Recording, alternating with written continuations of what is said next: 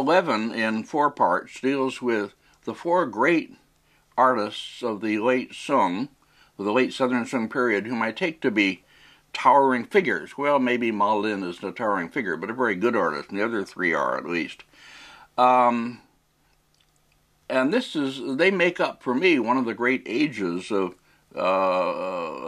painting and world art, and one that I think has been basically neglected. We haven't given as much attention to these artists as they really deserve, largely because of the strong negative reaction against them of the Chinese scholar artists, the literati in the Yuan dynasty and later, who tended to put them down. Xiaogui, one of them, did receive some favorable attention from the later critics. Dong Xichang, the Ming critic and artist, said some good things about Xiaogui. But for the most part, they weren't, as I say, really given much credit.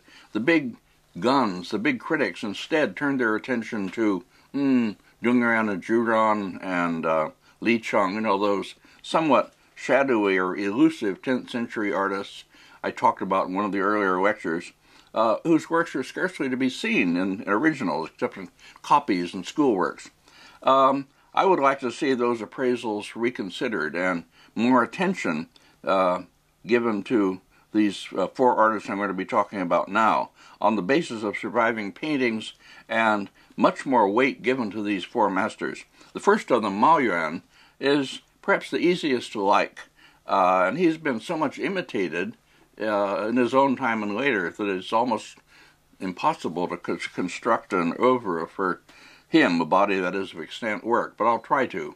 Lecture 11 will be about 4 major masters of the later Southern Song period: Ma Yuan and Xiaogui, Ma Yuan's son Ma Lin, and Liang Kai, who will make a kind of bridge to the last lecture on Chan or Zen painting, since he begins as an academy master and becomes a Chan painter. So goes the story anyway. All right, I'll start out by showing a picture of my old colleague and friend Richard Edwards, or Dick Edwards, and crediting him with some very fine writing on the subject of today's lecture. Dick Edwards, now retired after teaching for many years at the University of Michigan in Ann Arbor, with important writings on Southern Sung Academy painting to his credit. He planned a great exhibition of that material, which was never carried out, but he did important writing on the period and its artists with special insights. He wrote a book also titled The World Around the Chinese Artists, Aspects of Realism in Chinese Painting, Ann Arbor, 1987, which is to be recommended. Now reportedly he has a book in press on the first artist that we're going to treat today, that is Ma Yuan.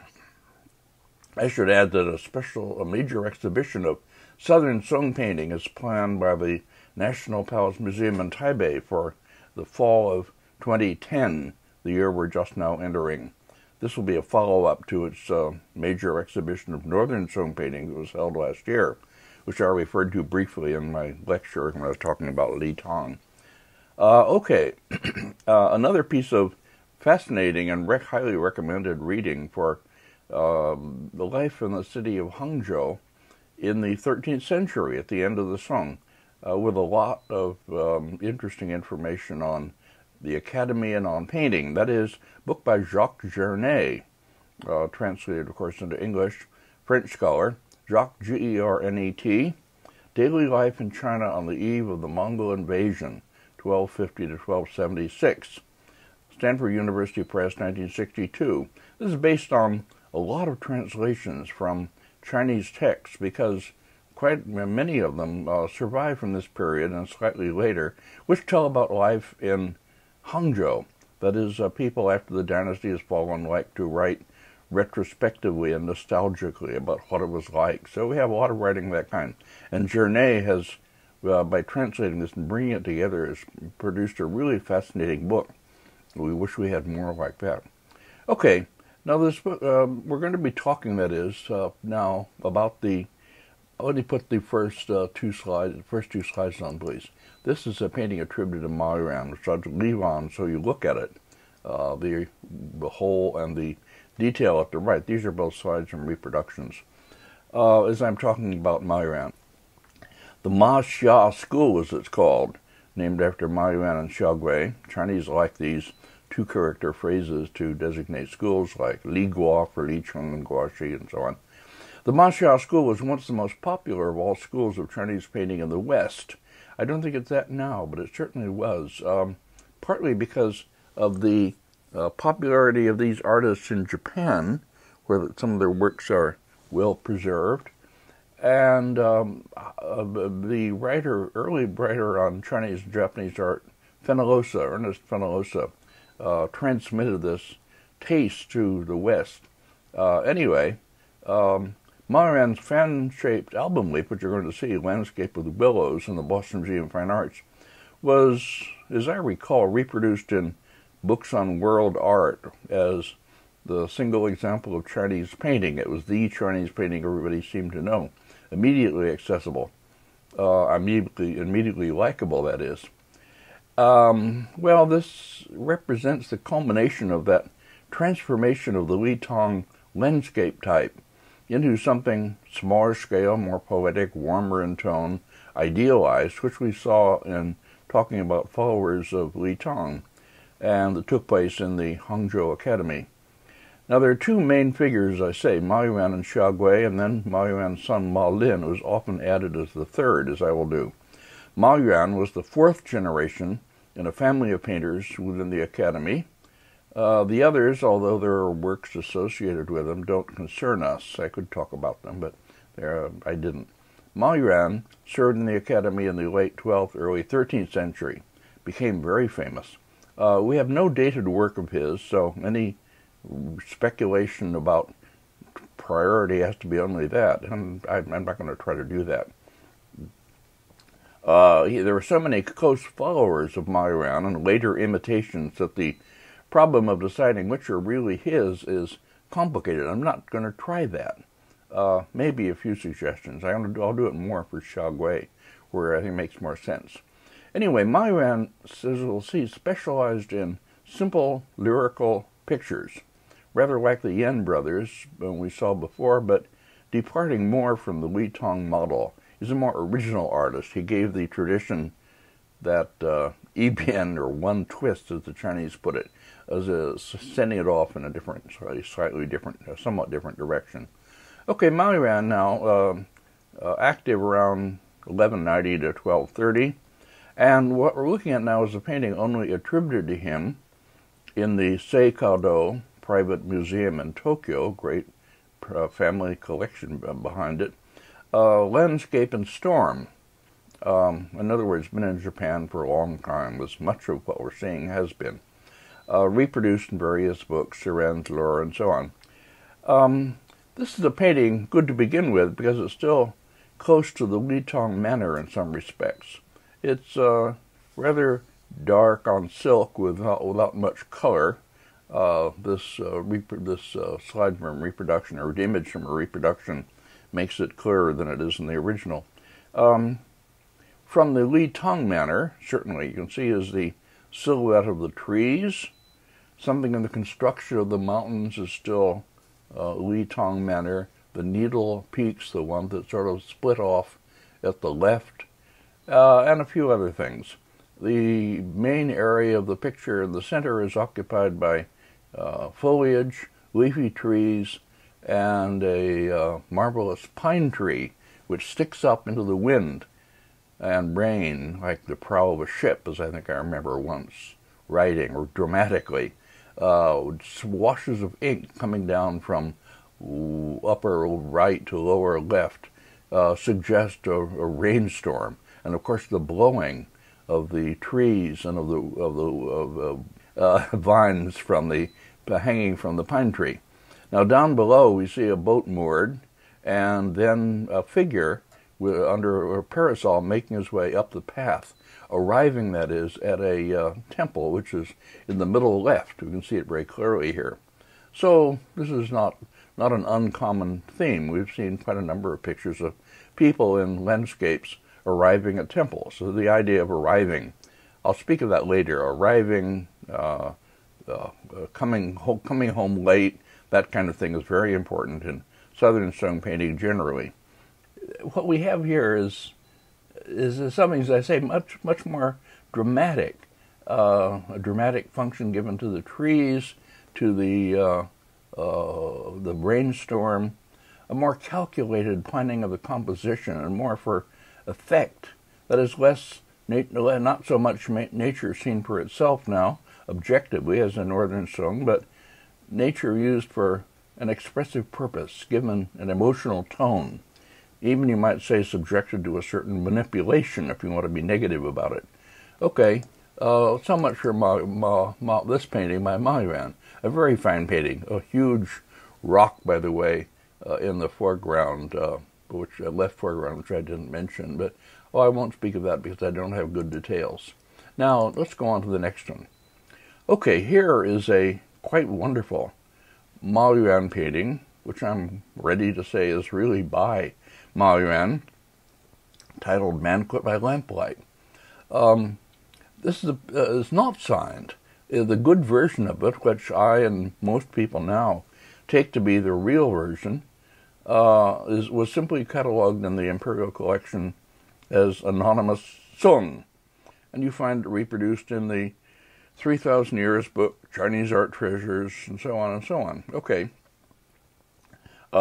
Another version of it, which I'll put on in a little bit, which has a Ma Yuan signature, reproduced by Luhr, I think he got it wrong, well,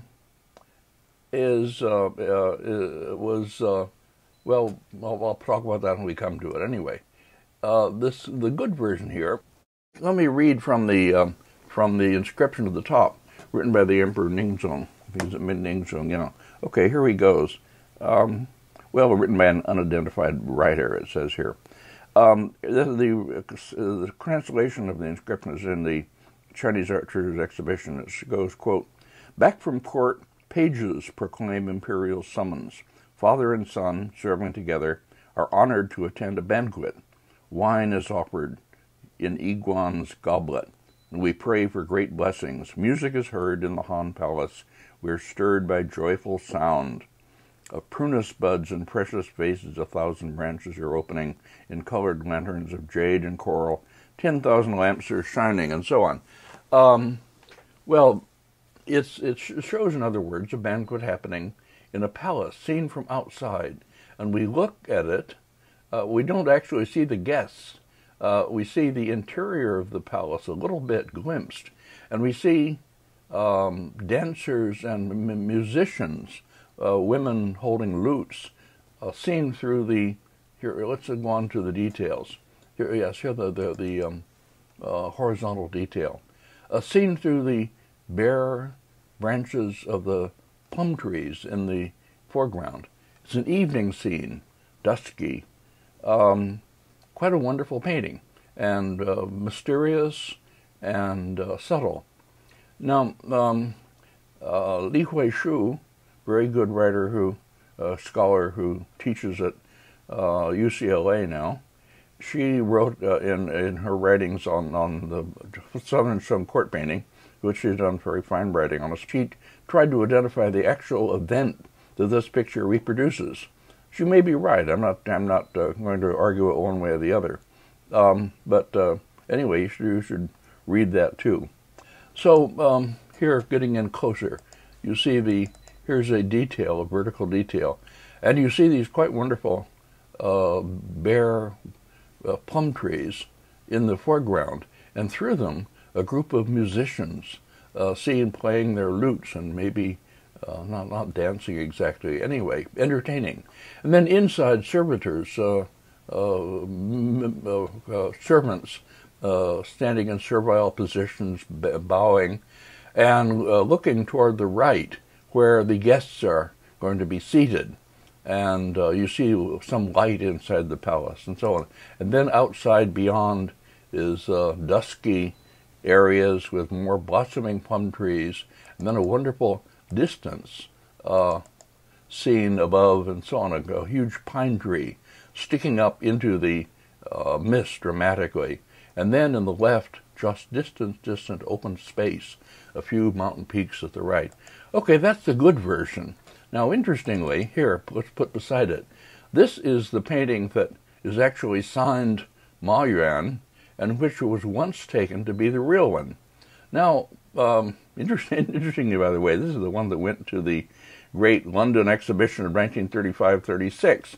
And as I've said in other contexts, the Chinese selection committee that sent the paintings from by the Chinese government, I believe, sent deliberately the wrong paintings for the early periods. They're all the wrong Ma Yuan, the wrong Shaogui, and the wrong Guoxi, and so on. But this time, by good luck for people, they made a mistake. I mean, they thought this was the real one, so they sent the other one.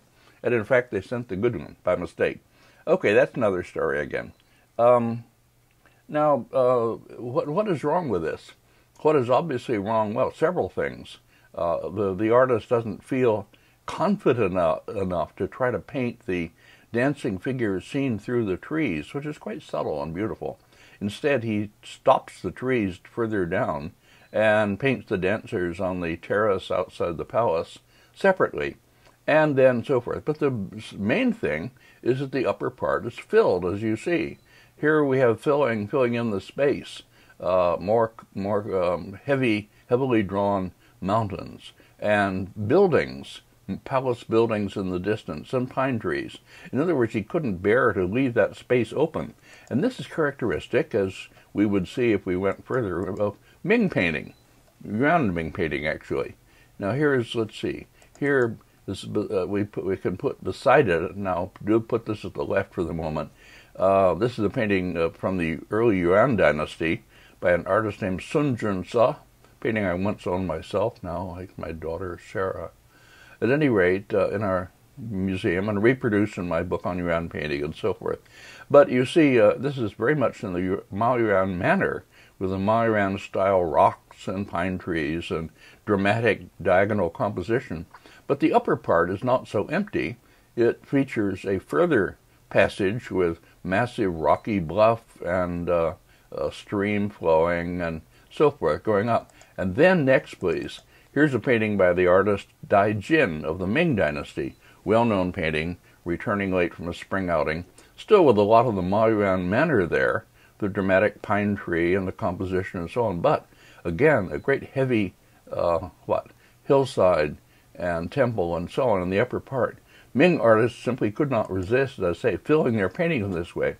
But we can make the distinction and get what I think is the right one. Now, get the painting right. Now let's go back to this picture, this wonderful original again. Put on, please, the original and the detail. So it's a painting that shows a particular event, whether it can be identified or not, and it shows it as if we were sort of disembodied observers, not really participants, seen from a distance, observing this event.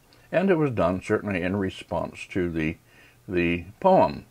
Okay, a wonderful work which most people are willing to take as the real Ma Yuan. Certainly I am.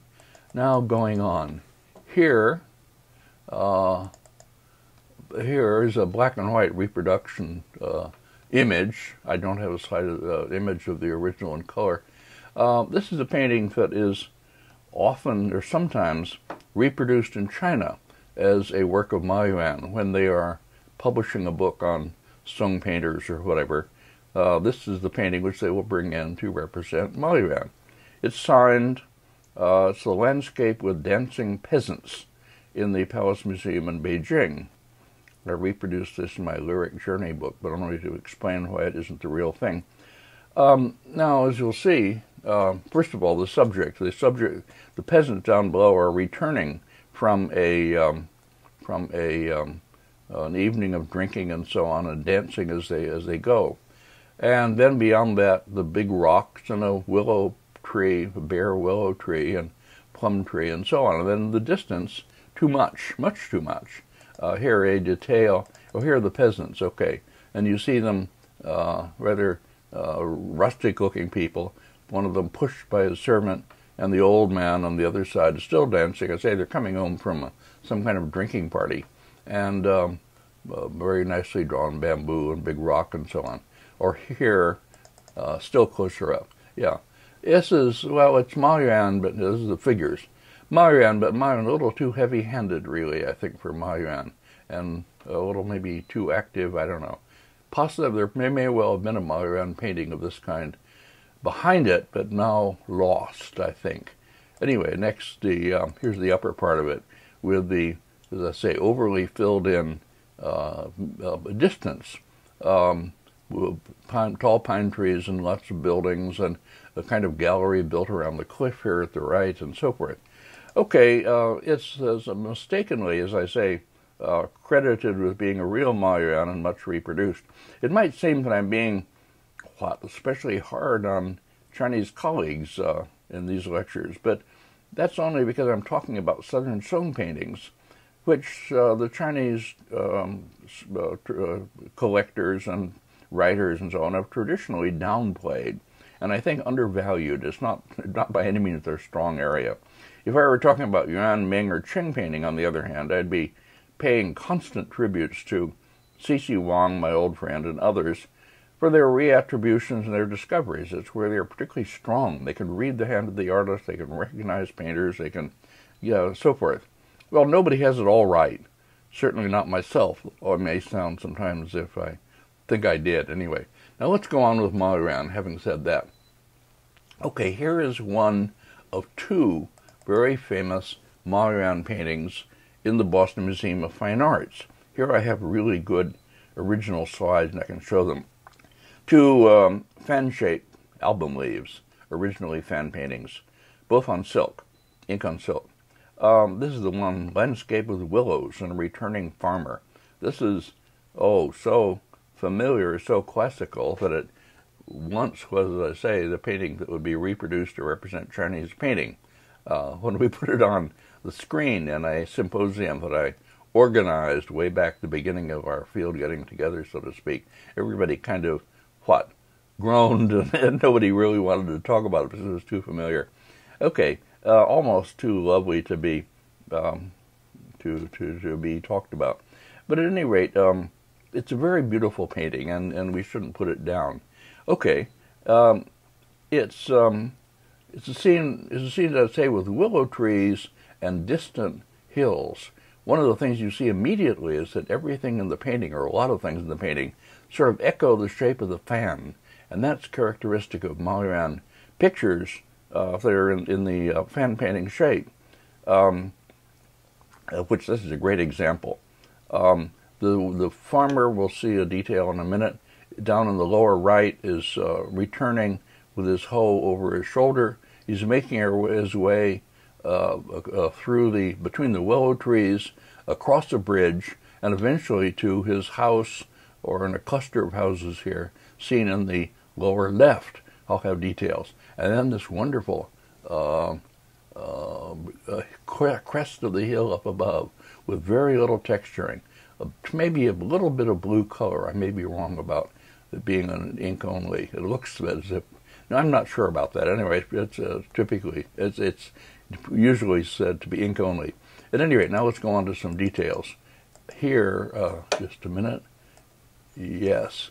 Okay, here's a detail of the lower part, a figure of the farmer, as I say, with his it's actually a hoe, I guess, and it looks like a wine gourd, something tied onto it, making his way, looking rather tired, through the landscape into the across the bridge to coming home at night, the evening scene. Well, there are lots of paintings of people returning, and I'll speak about those later in this lecture as part of a whole program. Here you can see, by the way, the damage in the middle part going up vertically where the spine of the fan was. And very beautiful drawing of willows, repeating the curves of each other and of the shape. Next, please. Here's the picture of here's a detail of the lower part, the farmer and the willow tree above him, tiny figure in a large landscape. something of a, looks like a plum tree beyond that.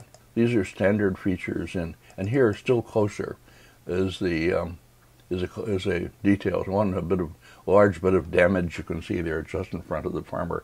But generally, the leaf is in good shape, and it is, as I say, a little masterwork of Ma Yuan. And here, a detail of the lower left, which is with the willow tree in the foreground, the bridge, and then the house that is the destination of our farmer, and trees beyond. Very lovely, very romantic, you might say. It's probably okay to use the word. I would use it anyway. Yeah. All right. Let's put beside it the other one, which is simply black and white slide. I don't have any details, unfortunately. The other one in the Boston Museum of Fine Arts, representing two men beneath blossoming plum trees. I had this one in my Southern Sheng exhibition. Both of them, as I say, fan paintings, both of them signed works of Ma Yuan, and both of them accepted generally as his genuine works. Let me speak a bit about this type before going on. In these pictures, space and depth are not achieved, as you can see, by the difficult means that were used by Northern Sheng landscapists, that is, diagonal recessions, vistas along river valleys, that kind of thing. This is like a small passage from maybe a work of Gouache or somebody, with repoussoir trees, space opening behind the willow picture, and so on. One moves from a clearly defined area to a misty or simply something done in silhouette, and then back to further mist and so on. The pictures are done in planes, that is, no continuous recession. This is a formula, but a very effective formula. But going from Northern Sheng to this is something like going from, let's say, Beethoven to Chopin. These are more like, say, a Chopin prelude. Wonderful works in themselves, but smaller scale and not so sort of overpoweringly, massive. I was listening recently to Chopin preludes again, as played by the great, short-lived, divinely gifted artist Dino Lipati. Very moving. Okay. Anyway, they can be wonderful. But what we're seeing, as I say, is the, not a come down exactly, but something smaller scale, the really titanic feat of conquering certain problems, representational problems, developing techniques, and expressive means, which we have been tracing in these lectures, gives way now to a more confident use of them, to an easy and seemingly effortless manipulation of devices that have been well absorbed and seem common property. Once this is done, of course, any Ma Yuan imitator can do it. I referred to him and Xiaogui when I ended my old article on rocks in early Chinese painting, a very early article for me, without showing their works. I spoke of them as, I wrote of them as, quote, like members of a younger generation spending lightly a hard-won heritage. In other words, their heritage, which came from Fan Quan through Li Tong and so on, is now being sort of used lightly. Maybe that's a bit too negative, especially for Xiaogui. I wouldn't write that way today. Well, I don't mean to diminish their originality in any way. Looking now at this picture, of which, as I say, I don't have any details of the two men, it's, again, quite beautifully arranged in relation to the frame. The curve of the hill behind them, the curve, obviously, of the two figures confronting each other or facing each other across space. I used the phrase once like parentheses enclosing nothing. Their servant, as usual, standing over on the left and sort of gazing off somewhere as if he's not interested. And this quite wonderful plum tree, old tree, which arches over them, and the shapes of the plum tree frame the figures. As you see, above each figure is a kind of little arch-like thing in the tree. Well, it's artificial, but quite wonderfully artificial. Okay. Now, this is not to write of them and talk about them this way is not to diminish their originality. Ma Yuan is a thoroughly original painter, but his originality lies in creating a new entrancing mode of painting. No single painting seems to reveal the kind of grappling with difficult formal and representational problems that we've seen in others. Everything seems to be at his disposal, used for distinct purposes. There's a kind of perfection here, not so much rightness, that is a term I used before, rightness with respect to nature, li, or natural order, as I was used in talking about Northern Sung landscape, rather an aesthetic, technical perfection. Southern Sung Academy paintings give the impression that they were conceived whole and executed without a moment of faltering. Everything in place, nothing could be changed, nothing that seems arbitrary or accidental, and the outcome is, of course, a loss of that naturalness that we feel in Northern Sung painting, to a point. The kinds that we see, for instance, in the Great Hen Scroll attributed to Shu Dao Ning in Kansas City, with its shaggy, tangled trees and its odd outcroppings and hillocks and so on. Everything doesn't seem sort of natural and ordained, preordained in that picture by any means. So it's a total change. Well, okay, the two men under the pine tree here are symbolic, but also they embody this in their very forms, facing each other, a kind of rounded angularity, a beauty of line, everything perfectly related to the frame, as I say.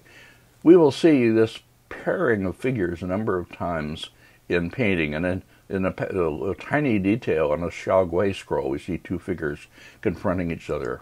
All right, okay. Now let's go on. Two more actually very fine Ma Yuan pictures, signed works that are generally accepted. These in the Palace Museum in Taipei, horizontal album leaves with couplets, poetic couplets to which the artist was required to respond with a picture. One of them here representing walking on a mountain path in spring. I had this mascara book, Chinese art treasures, and so on. And the other I'll show in a minute. Well, the addition of the figure, the large figure to the landscape, really, in a sense, reduces the interest of the scenery. The scenery, in this sense, becomes the setting for the figure, or what he contemplates or experiences around him. It doesn't have the same objective existence, that is, as early landscape attempts to have. The figure is very conscious of his surroundings. I say his because, alas, it's mostly he, very seldom women, occasionally women, but I'm not showing that kind of painting. Maybe very few from early periods. Yes, there are a few. I have shown them. Okay, anyway. The figure stands in a posture that is expressive of his responses. And that again sets this off certainly from Northern Sung early painting. The enjoyment of nature becomes the very theme of the work, and nature around him seems put there for his enjoyment. Okay, here the man is out walking with his servant behind him carrying the chin, this musical instrument, suggesting he's going to sit down at some point and play it. And the poetry says, I'm doing from memory, brushed by the sleeves, the branches, something dance in the wind, is it? And then fleeing from the person coming, the wild birds, the wilderness birds, don't finish their songs. And you see the two birds up in the sky. So the artist has this couplet to, by some imperial hand, to illustrate, and he does it. And he does it very beautifully. The distant hills here on the upper left, as you see, echoing in some ways the shape of the willow which frames him very beautifully, artificially, if you will. And he occupies very powerfully the whole composition, dominates it. Here is the figure, and he stands, one hand raised. He's watching the birds fly away. He's responding visibly and rather dramatically to his surroundings, and it has a sense of the momentary, but it's just more in the poem and so on, implied the dancing of, or the bushes as he goes by, and so on. And here is up above the very beautifully painted willow branch and the two birds in flight with little bits of white color. What kind of birds, I don't know. Now the other one of this pair, as it's usually taken to be, is through snowy mountains at dawn. And here, it's like the Li Di pictures that we saw in a previous lecture. Two paintings by the Academy artist Li Di with figures in wintry landscapes coming home. That's what's happening here. It's a wood gatherer in this case, a gatherer of firewood, who has been up in the mountains gathering the wood and burning it to make charcoal that can be used in braziers and so on in the city. So now he's taking it down to sell, and over his shoulder he carries a pole with a pheasant that he has caught in a snare, presumably. Okay, this is again a theme familiar. You see, by the way, that kind of rough-drawn shoreline, which I pointed out in a painting attributed to Li Tong. And on the left, a quite beautifully drawn, big, heavy brush strokes, suggesting the curving side of the slope of earth. And in the upper part, trees and so on, and a beautiful blossoming, or about to blossom plum tree on the right, which sets the wintry theme. It's significant that, and the wood gatherer, as he walks, heavily clothed, is blowing on his hands, keep warm. He's feeling the cold, that is. It's significant, I think, that scholars and aristocrats in these paintings never shiver. They don't get rained on. All the less pleasant aspects of nature affect only the lower classes, not them. So here, oh yeah, I have the detail of it here. Well, not really much to say. Great skill, rather heavy brush line, lively figure, but very conventional figure. The mule plodding patiently along, and the sticks, or the partly burned sticks that he's taking back to sell. Okay, next please. Now, this is a very beautiful leaf in the Shanghai Museum, fan-shaped leaf. An evening landscape with buildings and a tall, and willow trees protruding up into the evening sky. Yellow, a palace or temple buildings, whatever they are, on the lower part here, and no figures in this case. And if I have another one in the moment, which there are figures, distant hills, and a beautifully rendered sky with a moon far up in the upper right. So this is a twilight picture. This is a favorite time of day for Southern Shung painters, and it inspires a kind of speculation. This lateness is an important theme in a lot of painting, lateness and returning. These were people who were living and working in a sheltered enclave, who were maybe conscious, must have been conscious, of the impending end of their security. Well, there's a famous poetic couplet that most literate Chinese know. The beauty of the evening sky, but somehow foretelling the coming of night. I should add before going on that the Shanghai Museum, which owns this painting, now catalogs it as a work by Ma Yuan's son, Ma Lin. There is a partly cut-off signature at the lower left edge, reading Chun, your subject, Ma, and then the given name is missing. The Shanghai Museum people must have decided that the missing character is Lin. I would still vote for Ma Yuan, because this seems to me to match better his style, and there are other related paintings by him anyway. But I leave the question open. Okay, the next, please. Let's put these on side by side. This one is in the Boston Museum of Fine Arts. And in this case, a similar theme, but an evening sky with evening clouds, a kind of late sunset, and distant peaks in the Ma Yuan manner.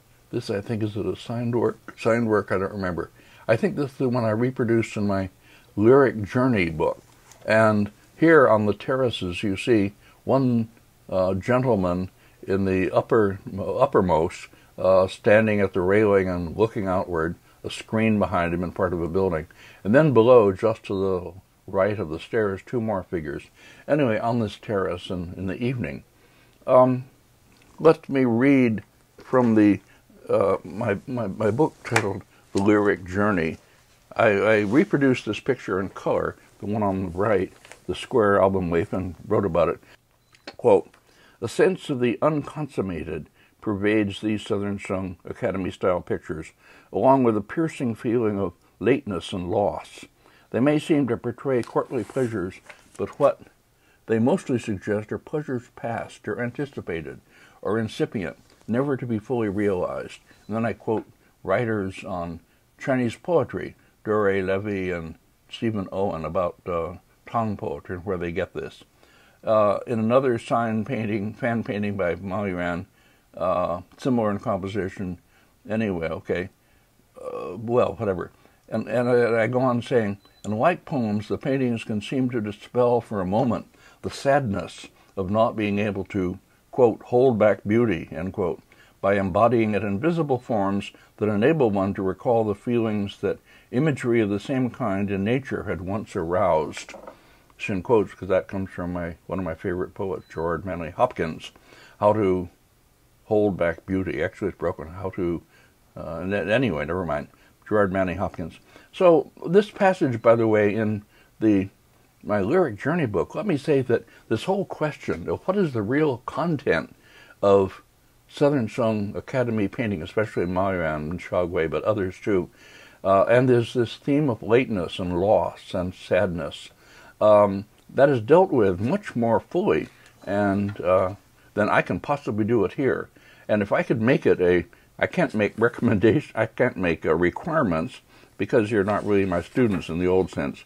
But if I could make it a requirement, I would, that everybody find a copy of The Lyric Journey. It's in a library. It's not an uncommon book. It's still in print, I think, Harvard University Press.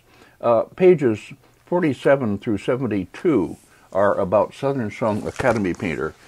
This passage in The Lyric Journey deals much more fully than I can possibly do here, and I would really suggest or almost require, if I could, that you get that and read it, because I can't, as I say, spell out all of that here, and it's done with much greater detail and greater depth than I can manage here. Okay, the next, please. So here's a detail of the upper part of that, and you see these needle peaks, distantly taken from Litong, and the peak with pines on it, also from Litong, and palace buildings. This one may well be copy of Ma Yuan or some later artist. It's a little bit hard, a little bit angular. The fan-shaped one maybe is more likely to be the real thing. As I say, the question of authenticity is scarcely workable. You can scarcely deal with it in the case of Ma Yuan, simply because there are so many very good copies and imitations and so on. And I don't know. I at any rate wouldn't want to try to write a book about genuine Ma Yuan paintings. Leave it for others to try. Okay, here next, please. This is one of a pair of paintings that came to light in the hands of C.C. Wang while I was writing my Skira book, and the other one, which shows I don't have an image of it here, but it's a scholar and his servant on the shore on the edge of a stream, looking at deer that are drinking, as I remember. They're quite fine paintings, and here this one, the scholar is on a terrace by a waterfall, gazing down into the river with his servant, signed Chun Ma Yuan, as if done for the emperor, that is. Well, I don't know. I might still reproduce them, but I probably would choose something else.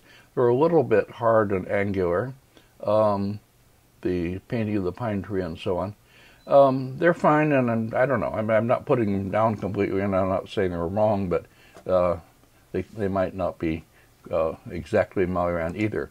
And here, next to it, here is a painting. I can't remember even what collection it's in. I think the Palace Museum in Taiwan. Okay, here the scholar stands alone on the terrace and gazes at this waterfall which drops down between two great bulging cliffs. I promised to say something about gazing at the waterfall themes, and I've shown a number of them already. And now I guess is the right time to do it. My valued colleague and friend, Marian Diamond, I hope she's still alive and well. She was a very powerful and effective professor and administrator. She was the director of the science museum up above the campus and so on for a while. Marian Diamond wrote an article which was reviewed in the Daily Californian, the campus newspaper, and I read that and carried it into class on a day when I was going to show paintings of gazing at the waterfall. What she wrote about was the effect of different ions in the air on the brain. The brain is her great theme. She wrote all kinds of things about the brain based on putting rats through mazes and watching them and so forth, that kind of thing. Well, she wrote about the effect of negative ions and positive ions in the air. Negative ions enhance the operation of the brain, give you a sense of exhilaration, a kind of clarity and positive effect.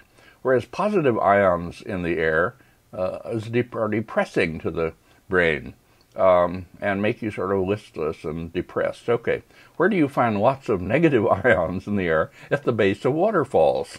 So the Chinese knew what they were doing by standing around the base of the waterfall, because the air was really exhilarating in a real scientific sense. Well, they didn't know this, but they were right, as usual, early on. Where do you find high concentrations of positive ions, which are depressing in front of computers, in front of computer screens? So my conclusion was that people who spend a lot of time in front of computers should get away each day and go and gaze at a waterfall. Okay, humorous, but still with a certain amount of truth. The picture here of the fan-shaped painting with the waterfall dropping down, that is not going to be the real Ma Yuan. I think something, once you notice it, the big bulging cliffs are sort of, it looks like somebody's bottom, shall I say. Well, I'll say that and then quickly go on. It's a little bit. Anyway, okay, next please. This is the painting in the former Crawford collection, now the Met. One of that series I showed one before were very fine paintings that were acquired by Crawford from Zhangda Chen, published long ago in an old catalog. I spoke of that. Anyway, a painting of a scholar gazing at the moon with a cherry tree, maybe a plum tree, I guess it is. Signature, I believe, way over the right, and the usual. This is a little bit too angular and hard.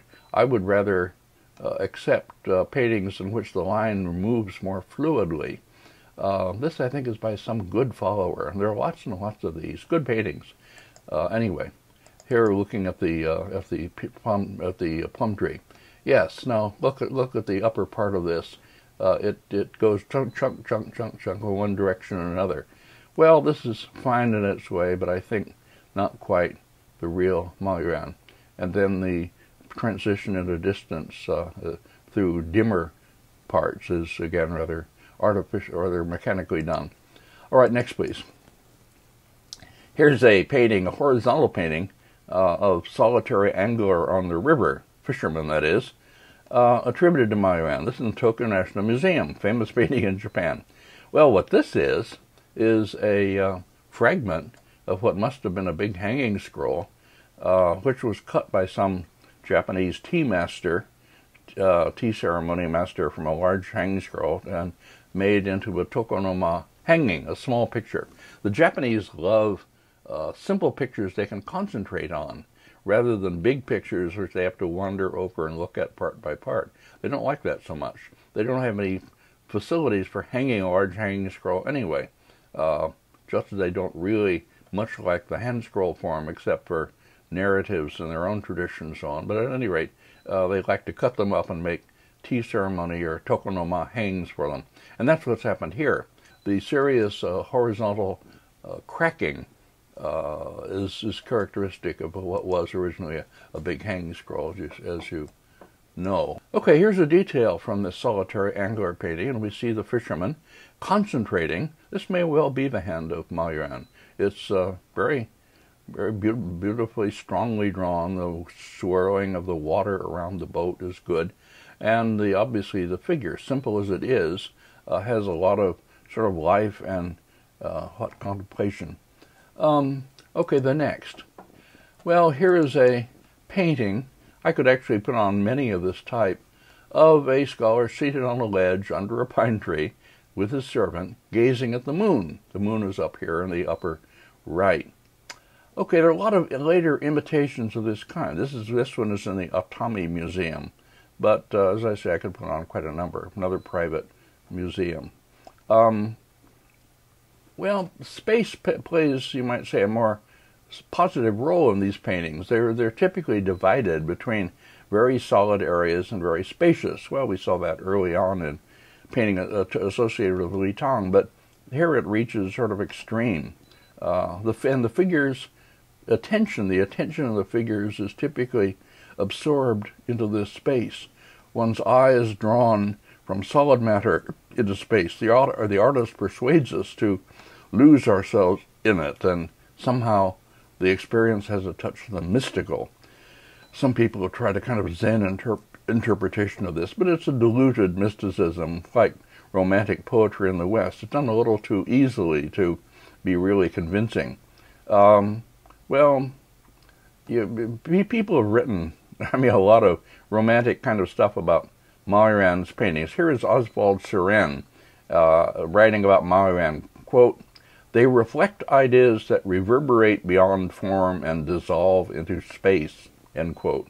Oof, haha, that shows you why you can't read Suren with benefit and pleasure anymore. A few more details from paintings ascribed to Ma Yuan and his followers to expand on this type. I won't even try to identify them, and they're only details from old slides anyway. In the fan painting at the left, the man sits under a pine tree on a mountain ledge, holding out a cup of wine, as if drinking a toast to the moon, while his servant holds a tray with more wine. In the other one on the right, he sits beneath bamboo, playing the chin, letting its sounds harmonize with the sounds of nature around him. The next, please. Two details here from a fan painting, formerly Crawford collection, actually attributed to Li Tang, but I think Southern Sung in date, with two gentlemen gazing at a waterfall. The blue-edged hilltops in the upper right, I think, reveal the Ma Yuan associations. These are typical of him and his followers. Next, please. A leaf representing a man and his servant in a boat beneath willows, from a Japanese collection. The mounting and the cracking tell us that. And a detail from a different leaf with a man alone in a boat near the shore, gazing off across the water. I could add a great many others. These will serve for our purpose. Okay, let's go on. Now, I could show lots of those, but I won't, because I say they become a type, they become a little cliche, and a little too common. Now, here's a section from. I don't have this. I do have slides of the whole thing, but I'm not going to show it. I'm going to just refer to it and recommend that you pay attention to the painting, which is reproduced and discussed elsewhere. This is a very fine hand scroll attributed to Ma Yuan in the Nelson Gallery in Kansas City. I saw photographs of this long before the original turned up, and I was looking for it. Actually, it was owned by a dealer who had been in Japan, and I tried to contact the dealer and tried to find the painting. And Larry Sigmund Kursem, who was always so good at this, walking by an auction gallery one day, just drops in casually and finds the painting and buys it for Kansas City. Well, I was almost angry with him, but envious. But he did that. He was marvelous. And the painting has been written about really very interestingly by his disciple, shall we say, the later director of the Nelson Gallery, Mark Wilson. The section in the 8 Dynasties catalog gives a long, interesting discussion, and maybe it's also published elsewhere, I don't remember.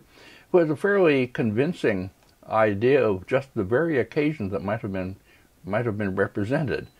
someone in Hangzhou, a rich guy who threw parties, and some of them are actually held up in the trees, in a kind of hammock up in the trees. Anyway, okay, whatever. This is at any rate, a gathering in which people, scholars, and there's also a Buddhist monk here, are at this rich person's villa in the garden, and various things are going on. Here, one of their number is writing an inscription, maybe enshrining their names all in the thing. And here a detail. Yes, here, closer up. This could well be Ma Yuan. It's up to his level. I think it's unsigned.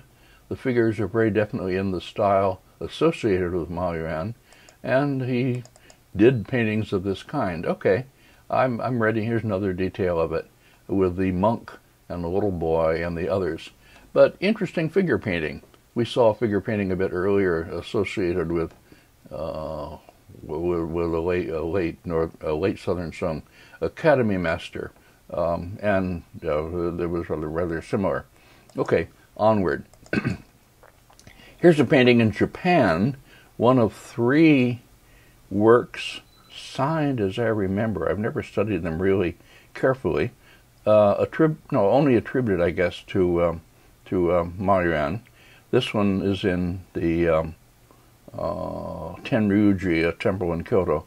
The 3 original paintings from what was originally a series of 5 of Chan patriarchs, or Chan meetings between Chan figures. And they're quite fine pictures. They've been studied by the Japanese, and if I were doing religious painting, I'd take them more seriously. Writing at the top, let's see, do I have a detail of that? Yes, here it is. These are two patriarchs, founders of the Chan sect. The painting is damaged, but enough remains to reveal the high quality of it and the likelihood that it really is a work of Ma Yuan. This is another of the group in the Tokyo National Museum, representing the Chan monk Dongshan wading a stream. The figure is sensitively portrayed, holding up his robes and leaning on his staff as he wades across. But even more impressive, I think, is the way the setting is established with minimal means. Simple shoreline with grasses, a few rocks, a very simple blue hilltop in the upper right, and how spacious and atmospheric it is nonetheless made to feel. Achieving much with little is typical of Southern Song at its best.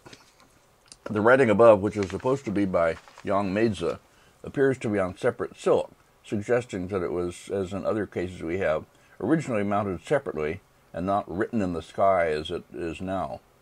Okay, here now I'll show a series of paintings in the Palace Museum in Beijing, and I have lots of slides of it. I could spend a whole hour talking about this. I used to do that, but I won't. But I'll show a few examples.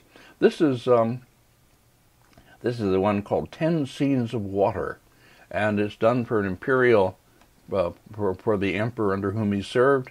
The seal and a tiny writing over here at the left, under just to the side of the big title, says done for the imperial power, or whatever, gift to. At any rate, scenes of water, and quite wonderful poetic theme, probably again done for some imperial patron who wrote the titles, and then Ma Yuan filled in the pictures. This one is the Long River. That's the Yangtze River. A myriad, well, ching is a unit of acre, a myriad acres of the Changjiang River. Anyway, waves blown by the wind and by the flow of the water, wonderfully captured. Here is one, another one, the cloud something and the curving waves. Anyway, a wonderful wave. One might be reminded of Hokusai is great. Now, it's not quite as big as that, but still a very strong wave. And here's a detail of it. Fine brushwork, fine decorative capturing of the power of water. And it's an amazing series, and that nobody in the West, I would think, would think of trying to draw paint anything quite so subtle as this. Here, next is the the light on the lake, Huguang, blank blank. I can't read them anyway. I don't know what those characters mean. Don't write and tell me. With evening light in the distance, it's like a painting of Ma Yuan. We'll see later. The evening scene and soft waves on the water. Well, there must be a lot of observation behind this and a lot of sketches. Next, please. There's another one in the Palace Museum in Taipei of this subject. Not as good, really. I remember. Well, never mind. Dongting, Lake Dongting, which is a lake in Hunan province. Fengxi, fine wind. In other words, fine waves made by the wind on Lake Dongting, not flowing. And here's a detail of that. Well, I've shown several slides by Southern School Academy artists that are simply pattern, and yet they can make even pattern interesting, something which could turn so easily into a mechanical repetition and become dull and flat. And instead it becomes interesting. You're absorbed into the hand of the artist, but also the image made by the hand of the artist. And here, another one, the Huanghe, the Yellow River, and something flowing. Anyway, whatever that means. And again, quite powerful waves. So the paintings, and with some white color added, or bluish white color to them to give more strength to the image. Wonderful pictures. Somebody should maybe write a long study of these, translating all the titles I can't do, and identifying them, and maybe somebody who really understands the actual scientific movement and vicissitude, so to speak, of water should write about this. They're very much worth more time than I'm giving it.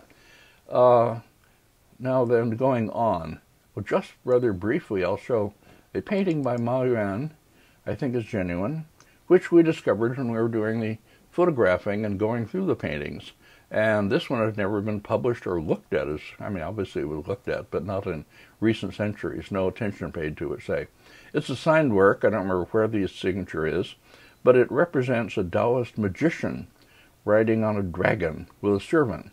I should say there are more paintings by Ma Yuan and his son Ma Lin that I'm not showing, of portraits of ancient people and all kinds. They could do anything. They were just endlessly versatile, especially Ma Yuan. So anyway, this is a signed work in the Palace Museum in Taipei, a little noticed or almost unnoticed painting. I don't know if it's ever been reproduced or exhibited, maybe. Anyway, but a genuine work. And here is the Taoist magician riding through the clouds on his dragon. Here he is up close, a quite strong face, old fellow, and the dragon with its claws behind him. And here his demon servant down below, as if running through the space. Quite fine. Okay, enough of that. Now, I showed briefly when I was talking about bird and flower painting in the 10th lecture, this painting, I think, and maybe others associated with Ma Yuan. Now, this is a painting here, now on the screen, which was first published, as far as I know, way back early in the century, in the auction catalog of a famous collector of that time who had, Akaboshi was it? I can't remember. Okay, who had paintings that later turned into important cultural properties or really national treasures, really big things. This painting went into a private collection, the private collection of the electrical magnate Matsushita, as I remember, and was in his private museum. And some Japanese authority comes along and looks at it and says, no, that's not really Ma Yuan, that's an imitation. And Japanese scholarship being what it is, and the power of the authority's voice, the grand authority being what it is in Japan, nobody ever paid attention to it after that. And eventually, paintings from this museum, after the old guy died, were sold by his son, or rather given to dealers to reward them for having helped the father. And this one went to a certain dealer I knew very well, and he showed it to me, And he said, here's a Ming imitation of Ma Yuan. I looked at it a while and I said, but wait now, Takahashi-san, this is a genuine Ma Yuan, I think. I said, you can't sell it. Can you sell this to me so cheap? And he said, well, I'll sell you something expensive next time. Sure. So I bought it for very little and eventually gave it to sold it to, the our University Art Museum, and it's there now. It has a Ma Yuan signature down at the bottom, middle bottom, a bit cut off, but seemingly quite genuine, and everything in it for me absolutely matches. It's a picture of, matches other Ma Yuan and have really good paintings. A picture of ducks. There's a mother duck and ducklings down in the lower right. A plum tree growing from a rock. The painting has been cut off at the bottom, which gives it less, which somewhat disturbs the composition a bit. The rock seems to sit too heavily in the composition. And then going back to slopes of hills, one still textured a little bit and darker, one further back, just in silhouette, and a rope of clouds or mist floating between them. Absolutely ideal Ma Yuan type composition for me anyway. I was totally sold on this painting, and I believe it's the real thing. Here close up is the bit with the ducks and the tree. Here you see the tree is not done in sort of stark, harsh, straight lines, but as it's quite a flexible running line, and I think this is the hand of the real master. The rock, which is textured, I haven't talked about Ma Yuan rocks much. If I had, I would show that they tended to be done in large axe-cut tsun, or texture strokes, some of them, and which are limited maybe to one side of the rock, and more sense of highlight and shadow as the rock as it's seen, and the old tree clinging to the rock. Now, in the Palace Museum in Beijing, next please, there's an album leaf, famous album leaf, signed by Ma Yuan, which has a similar plum tree and similar geese. This is just a album leaf. But here again you see a big rock on the right with just a little bit of texturing, not so strong, and more sense of light and shadow, all the effects of the Li Tong style carried further. And the plum tree in this case hangs down from the upper part, and the ducks are swimming around in the water. Here's a detail of the plum tree, again one that is done in this fluid line drawing, not stark and harsh and angular, so a blossoming tree going from the left. And here is the group of ducks, the mother duck and ducklings, quite lovely, and beautiful drawing of the swirling water around them. Anyway, that I think is the real thing. Here is there are several others, so this might have been a kind of minor specialty of Ma Yuan, that is, landscapes with birds, seasonal landscapes with birds, or particular kinds of plants. In the Palace Museum next, please. Palace Museum in Taipei is this one, winter scene with an old tree and a bird roosting in it up there, and some little bits of bamboo and so on, and big rock with snow, and down below egrets, white birds, cold by a running stream. Quite fine, atmospheric. I don't have good slides, so I won't speak of it at length. Now, next please, in the Yamato Bunkakan, a smaller painting, also quite fine, also signed, and I think genuine, Ma Yuan, of, in this case, a stream and rock and bamboo and swallows, well, a swallow in flight and two of them perched on the tree, and mist behind. Really lovely little paintings, and they seem reliable, to me, reliable works of Ma Yuan, signed works. And they make up a group which I think deserves some attention in itself, and of which the Berkeley painting is reproduced in my Sogenga catalog, by the way, if you want to find it. Here, by contrast, I'll put this on just to finish this group. A painting this is one in the 8 Dynasties catalog, 8 Dynasties number 54, bought by Sherman Lee. Sherman Lee didn't make many mistakes, like Larry Sickman. He did extremely well, but I think this was a mistake. It may be more impressive in the original darker silk than in the reproduction. But in the reproduction, certainly, it seems quite impossible. The river flowing out of distance flows on the surface and sort of works decoratively as a decorative flat surface, as it does in Ming painting. And generally, the mist is not really that convincing. The bamboo stalks are crossing in a way that could be a textbook example of what and how not to paint bamboo stalks. And perhaps most damning of all, the ducks, two of them up here behind the foreground bamboo stalk, are on this slope, which is sloping almost vertically. So if they were really up there, they'd fall off, obviously. Rather absurd. Another duck down below looking up. A painting that is quite clearly Ming imitation and not the real Ma Yuan. The space doesn't work. The bamboo, well, okay, I don't need to say it all again. Now then, finally, I'll end after that less than perfect painting. I'll end with one that is somewhere close to perfect. This is actually not attributed to Ma Yuan at all. It's a painting called the Han Palace, a fan painting, as you see. Here it is up close in the whole. And it's actually attributed to Zhao Baoju, who's the early Southern Song painter who did blue and green landscapes. We saw a wonderful long hand scroll or details from it by him, or it's attributed to him. But this attribution is not early at all. It was actually made by the late Ming artist Dong Xichang, artist and theorist and so forth. Well, Dong Xichang, people of that age, we have to respect them. They didn't have, photographs and reproductions the way they did, the way we do. They went around and they kept in their memories of paintings they had seen, and they tried to tell collectors as they went around who painted the pictures they had. So Dong Xichang comes up with the name of Zhao Baoju, but that makes no sense. Actually, the distant hills and the willows and other things in this one remind me much more of Ma Yuan.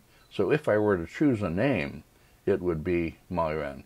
At any rate, it's a fan painting, very beautiful, reproduced in color in the Chinese Art Treasures and the Skira book and so forth. Possessing the Past, it was there. A little painting, only 9.5 inches wide, but lots going on in it. Now I have good details of this, starting here in the foreground. It's a mid-autumn festival, and people are gathering to gaze at the moon. And you see here in the foreground, in this detail, you see the chariots and oxen who pulled an ox cart, and the grooms. Anyway, the servants in a sort of roped off or shielded area in the foreground, waiting for the people they've brought. Whereas the actual palace ladies who have come for this, invited by the empress presumably and the high-ranking ladies, here they are seen making their way through a palace of which the interior is lit, much the same way as in the Ma Yuan painting that we saw at the beginning. So this again strengthens the idea that it may really be by him. And as in that painting, the remainder of the painting has a wonderful twilight effect of a garden. And here we see the ladies of highest rank, tallest, accompanied by their servants carrying fans, making their way slowly along the along this walkway toward the tower, where they will climb and gather to gaze at the moon. Inside the palace building behind, there's a big coral at the left here, red, and various bronze or ceramic objects lined up there for them to enjoy, and so on, and comfortable seats and places for them to sit. Now, okay, next please. Now, here further on, we see the rest of the procession. These are quite beautiful Southern Song ladies, slim and delicate, sort of pliable, shall we say. Behind them, banana palm trees and huge rocks. This is a palace garden, and they are making their way through a hole, an entryway in the rocks to climb into this tower. Now here on the left side, we see we see people climbing the tower and servants up above who are already there, sort of waiting and preparing for them. The rendering of evening is quite wonderful throughout the whole painting. In the upper right of this slide, by the way, you see something that you might not immediately recognize if you aren't familiar with Southern Song or old Chinese paintings, and palace paintings especially. What it actually, with two flags, uprights, and then cross pieces. What that actually is the top of a frame from which a swing would be hung, a long rope swing. And sometimes you see the actual swings. Palace ladies in Song China, Southern Song China anyway, loved swinging on these long swings. This is a practice carried on in Korea. Korean ladies love to swing in their beautiful, colorful costumes. Well, I don't know whether just what the implications of this were. I've never seen anything that suggests that they were gazed at by male viewers who looked up their dresses like the European paintings of swinging. The great Fragonard wall paintings in the Frick Gallery in New York, for instance, where it's definitely erotic. Not so in China. I think it's just a very elegant pastime for ladies. Okay, let's go on. And here the upper side of the upper part of the painting, with an inscription by the Qianlong Emperor again, as always.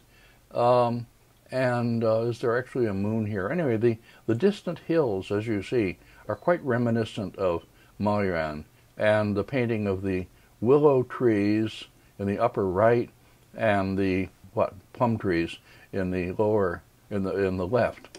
Anyway, a very beautiful painting, and quite remarkable that the artist has so much going on in it in this very small space. Richard Edwards' book, The Heart of Ma Yuan, The Search for a Southern Song Aesthetic, was finally published late last year by the University of Hong Kong Press. It was long in gestating. Dick had planned a major exhibition of Southern Song Academy painting back in the 1980s that was never realized, and this book must be a late outcome of that project. The book certainly merits our attention as an important new contribution to our subject. Next, please.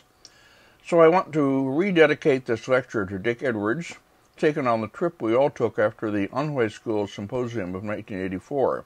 He's the central figure in a group that also includes Zhu Li and Bill Wu at the left, Jonathan Hay and Jason Guo at the right, myself behind them.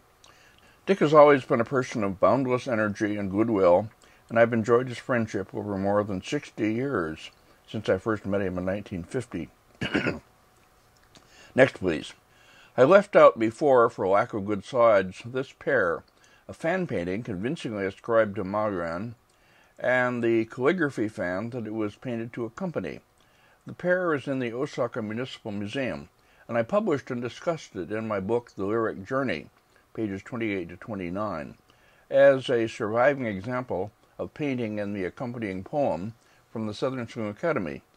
The painting is titled Evening Landscape with Buildings and Tall Pines.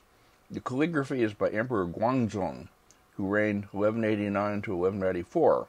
It's a quatrain by the late Tang poet Bo Ju-yi, and in the translation by Charles Mason it reads, Below the silk thread pavilion, that is where the imperial rescripts were drafted, silence among the letters and documents, bells and drums within the tower, the clepsydra shows the lateness. Sitting alone in the dusky twilight, who will be my companion? Crepe myrtle flowers, face to face with an administrative secretary. End of the quatrain. So, this palace functionary is imagined as sitting alone in the evening, listening to the drums and bells, announcing the hour, and wondering how he will spend the evening, a very contemporary-sounding problem. Ma Yuan, of course, shows him only as a tiny figure seen on the terrace of the palace building in far lower left. His picture is mostly about the pine tree dramatically silhouetted against the evening sky, the rock below, the further trees and the distant hills, and the evening sky itself. Has that mild melancholy of twilight ever been more movingly captured? Ma Yuan positions his figure so that he seems to face in the wrong direction, to see only part of the scene that's presented to us. Like so many others of his paintings, this one raises again the question, whose feelings are we made to feel here? Baojuis, the imagined bureaucrats, Emperor Guangzong's, Ma Yuan's? I raise this question in my book, and I try to deal with it there. It's the same question raised by the musicologist Edward Cohn in his book, The Composer's Voice, based on the lectures that he gave in Berkeley as the Ernest Bloch lecturer around 1980.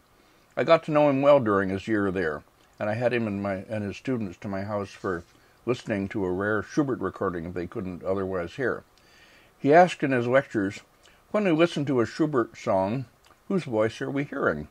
That of the poet, Heinrich Heine, whose poem Schubert set, or the young man in his poem, singing to his lady love, or Schubert's, or that of the singer, ideally for Schubert leader, the great baritone Gerhard Husch? I only raise the question again as one basic to theories of expression in the arts. Next, please. Back to Ma Yuan. There are many paintings ascribed to him in Japan that I know only from old reproductions. This is one of them. A painting I'd really love to see, but I have no idea where it is, or even if it still survives. It's a fine example of a late Song landscape type I'll talk about in my lecture on Liang Kai, who uses it for several of his paintings. The upper part of the composition is occupied by an overhanging cliff, and we look beneath it to see the main subject of the picture, a recluse seated at the opening to his cave dwelling. He sits at a stone table, his boy servant near him. A pine tree is set against the cliff, and below it a smaller bare tree, with the entrance to a smaller cave at lower left. If this is indeed by Ma Yuan, it expands the range of his compositions and shows him as an innovator in a new type of landscape with figures. I should say before continuing that problems of authenticity among the paintings ascribed to Ma Yuan are formidable. He had a great many close followers and imitators because his paintings were popular and in demand, in Japan as well as in China. My own attempt to deal with this problem is in the 9.5 pages devoted to him in my old Index of Early Chinese Painters and Paintings. Eventually, I hope some young scholar will take on Ma Yuan as a dissertation and publication project, and devote years to these paintings. This lecture is only a small contribution towards such a project. Next, please. This painting, ascribed to Ma Yuan, of which I have only this image made from a reproduction, is in the Shanghai Museum, and is titled Heralding the New Year. The scene it shows is familiar, in a way, from lots of later New Year's pictures. I write about them in one of my books, in which people are shown coming to somebody's house for visits during the New Year's season, according to custom. In this case, the scene is happening outside a palace building. Paintings of this kind were made in the Academy for presentation, and this one might well have been done to accompany a piece of imperial calligraphy presented to some high official on New Year's. It would then be similar in purpose to the Banquet by Lantern Light, which I showed and spoke about at length earlier in this lecture. My memory of this painting, which is confirmed by this reproduction, is that it's a fine work, quite possibly by Ma Yuan. It lets the viewer move back through the successive spaces into the palace building, even to the covered walkway at its right that leads further back. I wish I had details that would allow us to see the figures and allow me to talk about them. Next, please.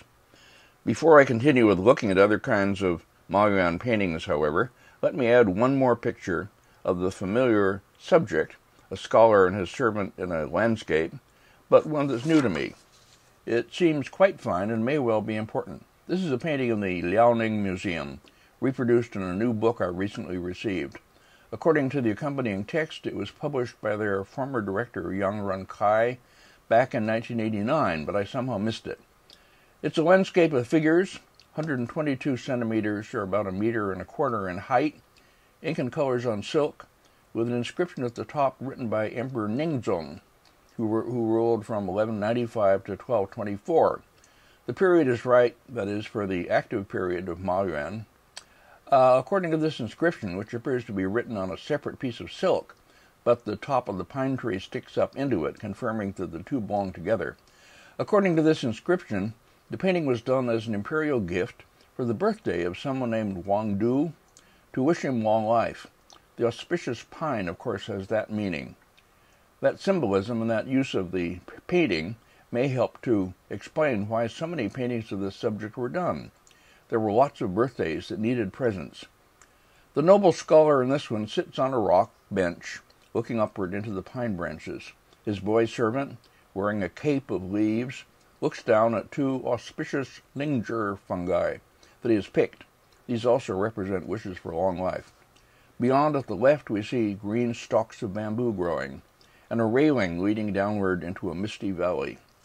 Pay attention to the dian or dots along the edge of the cliff, done in the late Sung manner, each black dot with a touch of mineral green in the center.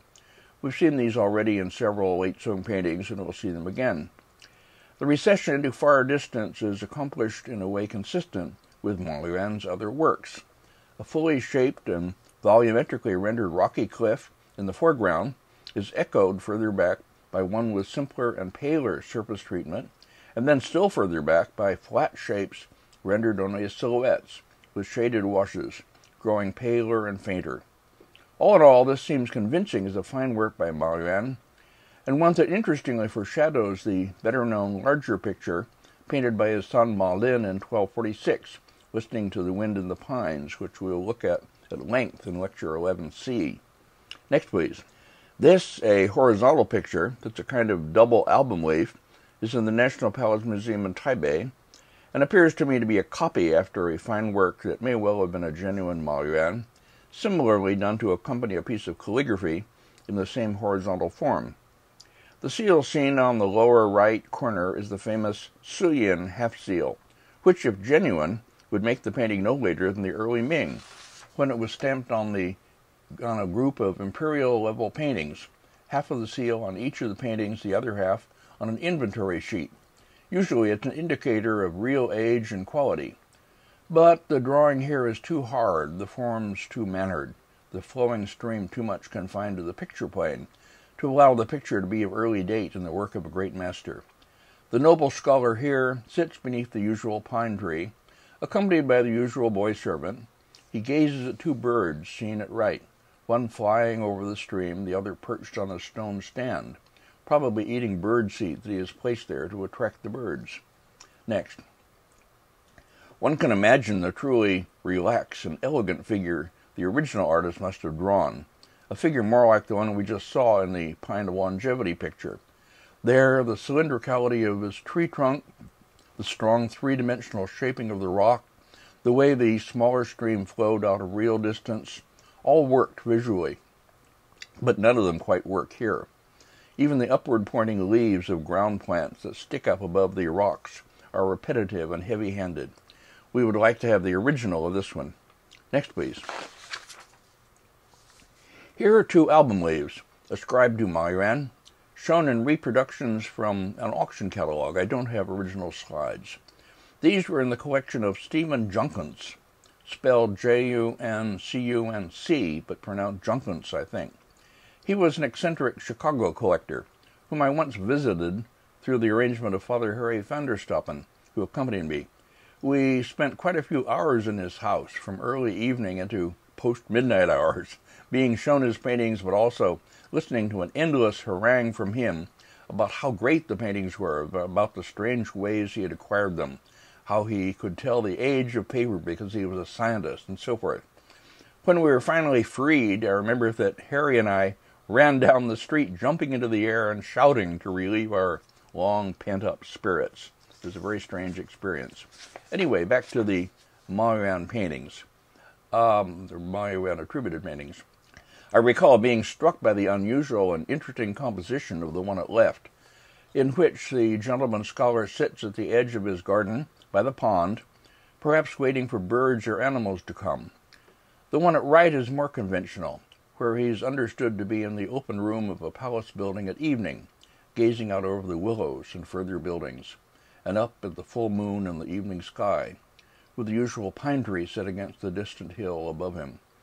Looked at again in these reproductions, the evening scene looks fine and old, while the other one, the pond side scene, looks interesting and original as a picture, but is too much made up of flat forms, the rocks, the leafy trees, the distant hills, too much to be believable as the work of a master, or of the Sung period. It must be a good copy of a fine work. Next, please. A fan-shaped leaf titled Conversation in a Cave, an unsigned work attributed to Ma Yuan in the Metropolitan Museum of Art, or so says the label on the slide from which I copied this. It isn't in either Wenfeng's Beyond Representation book or in my old index for some reason. The acquisition number is in 1947, so it must be in the Bar collection, which didn't contain all that much of genuinely early material. This one, seen now, looks early and fine. The composition is of a type mentioned earlier, in which we look beneath an overhanging cliff, its upper part covered in mist that occupies the upper part of the composition. 2 pine trees and some leafy bushes grow from the top of the cave entrance and are silhouetted against the mist. Inside the cave, 2 men, a white-robed scholar gentleman and a blue-robed recluse, sit facing each other in the familiar pairing. The scholar has come to visit the old recluse and obtain some words of wisdom from him. His boy servant waits outside just past the bridge over a small stream. The drawing is supple, the forms occupy space, the sides of the cave entrance are shaped so as to read as tactile surfaces, as is the huge rock outside. Even the glimpse of cliffside and rushing stream seen below the mist at far right is believable, carrying our gaze further back. If this leaf bore a signature, I would be ready to accept it as the work by the master. It has been neglected by all of us and deserves more attention. Next, please. In this fan-shaped painting at left, which is taken from some old Japanese book, I can't tell you which, the noble scholar sits near the edge of his garden terrace, watching a crane or egret that is perched on a small tree just outside his garden. On the stone stand to the left of him is what is probably a container of birdseed, put there to attract the birds. He sits very quietly, watching. This was one of the ideal occupations for gentlemen in retirement, and is often depicted in paintings, especially those by Ma Yuan. They may have been presented to court officials who dreamed of this kind of leisure in retirement. The other fan-shaped leaf at right depicts a similar scene, but here he watches a deer that has come to drink in the stream. This one belonged to my friend, the collector Chengqi, who lived most of the time in Tokyo and acquired good Chinese paintings in Japan. This painting, with its sensitive treatment of the distant hills and other familiar materials, appears convincing as a late Sung work.